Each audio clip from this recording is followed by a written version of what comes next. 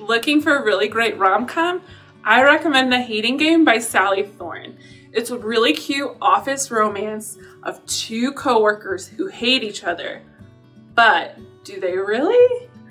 And what's really exciting about this one is it's currently being made into a movie. So beat the lines to read the book before the movie, and lucky for you, it's available both on Hoopla and Overdrive in ebook and audiobook forms.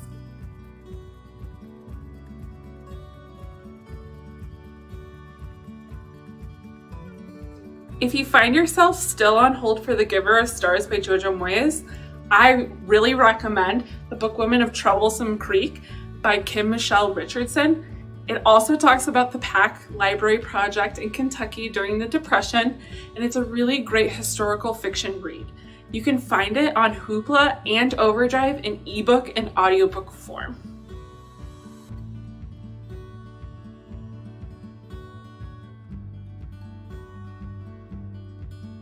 If you're looking for a great graphic novel read, I really recommend The Woods by James Tynion IV and Michael Dialis.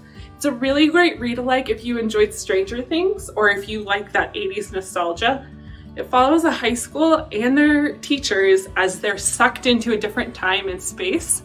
They have to figure out how to survive, they have to figure out where they are, and how they're gonna get back. It's also really great if you enjoyed Paper Girls by Brian K. Vaughan.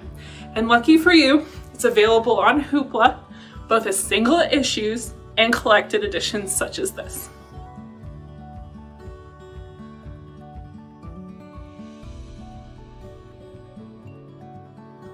If you're looking for a teen series to get into, I recommend We Set the Dark on Fire by Taylor K. Mejia.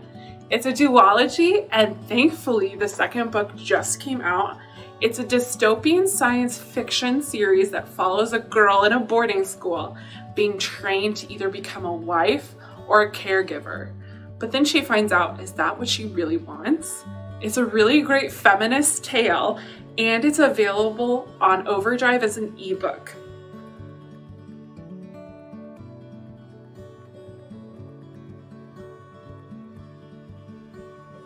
If you're a true crime fanatic like myself and haven't already, I'd really recommend reading I'll Be Gone in the Dark by Michelle McNamara. It follows her journey to try and identify the Golden State Killer.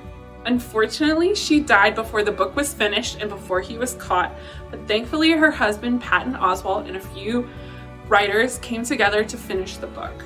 It's really well written, and it shows the passion behind conviction, and it's just incredibly well done.